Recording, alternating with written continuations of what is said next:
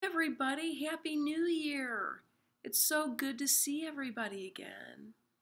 So excited to get started on this new art project. It's going to take us 2 weeks to make our self-portrait. So you are going to be reading this really great book called The Colors of Us by Karen Katz.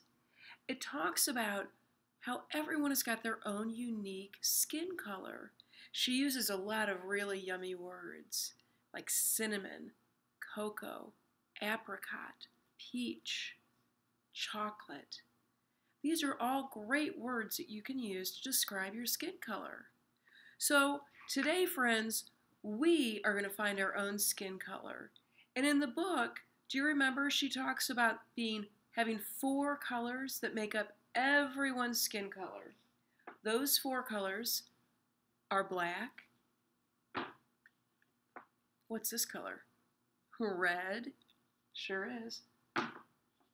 What about this color? White. And the 4th color is yellow. So every single person out there has got skin color made out of these 4 colors. So we're going to figure out what our own skin color is before we start painting. So everybody, grab a mirror, or you can walk to a mirror, and I want you to really take a look at yourself. Really study your skin color.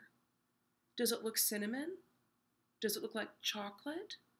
Does it look like a peach? I think I'm kind of peachy. So friends, you're going to need a paintbrush and some water and a little bit of each one of those colors. And let's start mixing. You know, we've talked a lot about mixing before. We can make a whole new color by mixing different colors together. So I'm going to start by mixing a little bit of yellow and white. Now that's too yellow for my skin.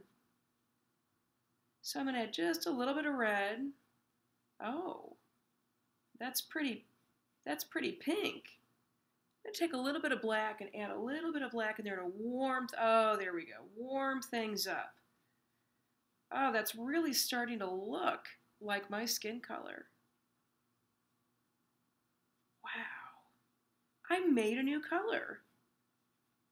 And did you see I used a little bit of every single color to make my own unique skin color?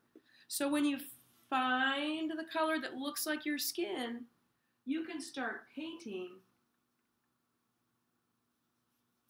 your face. You're going to want to paint your whole face. You're going to want to paint both ears.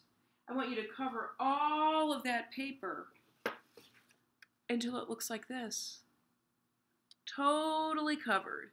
So this week, friends, we're going to paint our faces, one nose, and we're going to paint 2 ears. Where do those go?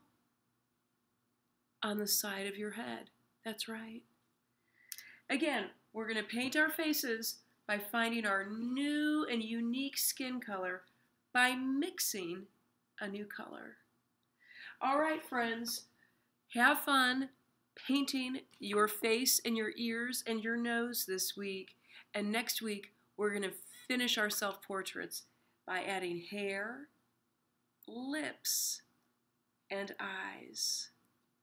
I can't wait to see everybody's self-portrait and see how beautiful and unique your own skin color is. Bye-bye, friends.